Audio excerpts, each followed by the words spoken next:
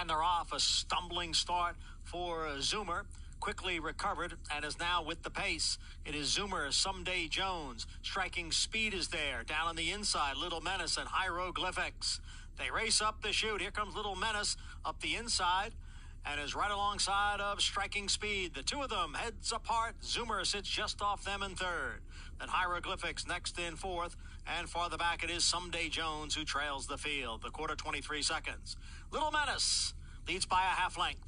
Striking Speed, long shot on the outside in second. And then it's a break of two back to Zoomer in third. He's followed by Hieroglyphics. And Someday Jones is fifth, about six and a half lengths from the front. And they pass the half-mile pole after an opening half in 46 and 1.